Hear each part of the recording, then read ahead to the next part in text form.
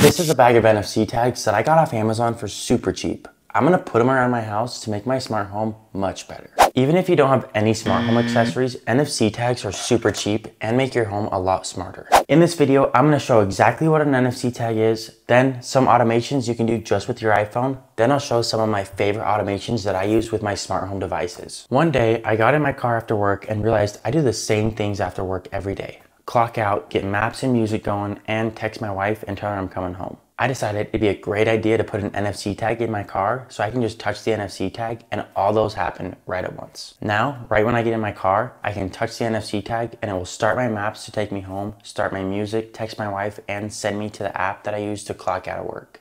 NFC stands for Near Field Communication, and it's most commonly used for things like Apple Pay or to unlock your Tesla. Online, you can get all sorts of NFC cards or NFC chips or things like that. There's tons of choices. I got these NFC chips, which I thought they'd be sticky on one side, but they're not. But I think they'll fit in more places than a big card. So there's two different types of NFC, active and passive NFC. Your iPhone is an active NFC because it can both send and receive data.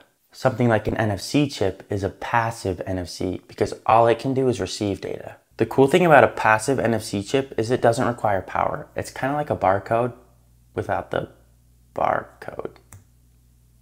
Okay, let's actually take one of these NFC tags and make an automation, which you can do in the Shortcuts app. Click on Automations at the bottom, then the plus button in the top right corner. Scroll down to NFC, then hit Scan. Now you can scan your NFC tag and create an automation that will begin whenever the NFC tag and your phone touch each other. All right, check this out. I've got a few things in my pantry for things that I need a lot, but don't really have to buy very often, like this big thing of flour. I've got this flour bucket and I put an NFC tag on the side of it. So if we're running low on flour, I can touch my phone to the NFC and it will automatically add flour to my reminders. I also have a MagSafe charger on my desk and it's got an NFC chip stuck to it. Now whenever I charge my phone on my desk, it'll automatically put me in my work focus to help me focus while I get some work done. Now let's get into the fun ones, like this one that I've got on my Apple TV remote. Now whenever I activate this NFC tag, it'll do a few things, like turn the lights off, turn my TV on, and it will set the temperature in my house a little bit lower. One day I want to get smart shades. That way, those shades are only down when I'm in TV mode.